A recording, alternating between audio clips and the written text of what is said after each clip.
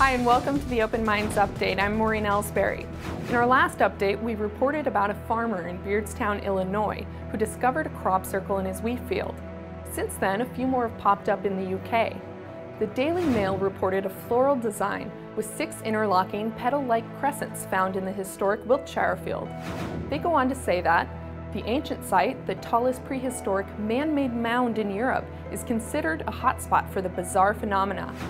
The next and most recent crop circle that has gained international attention is the 200-foot pattern found just a few yards away and across the road from Stonehenge. The circular pattern has 12 triangles overlaid by 3 circles.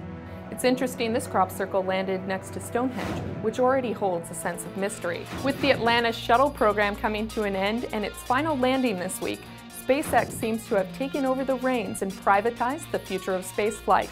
PayPal co-founder Elon Musk and his company, Space Exploration Technologies, or SpaceX, broke ground last week at Vandenberg Air Force Base for the renovation of a 1960s-era launch pad.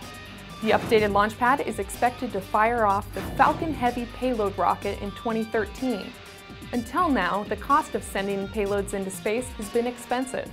The Falcon Heavy is the first rocket to cost less than $1,000 per pound and has become NASA's top choice for a cost-effective solution to maintain its off-Earth missions. SpaceX also has a lineup of other space-bound equipment that have received attention from NASA. In fact, NASA awarded $75 million to SpaceX for future contracts and tests of its Dragon capsule.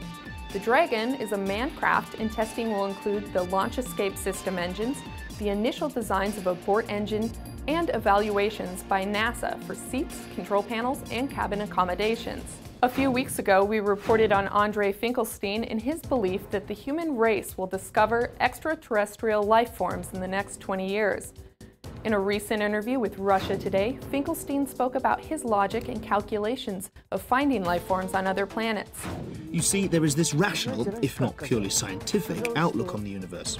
A process can either be unique, or, if there is at least one similar occurrence, then it is a regular phenomenon.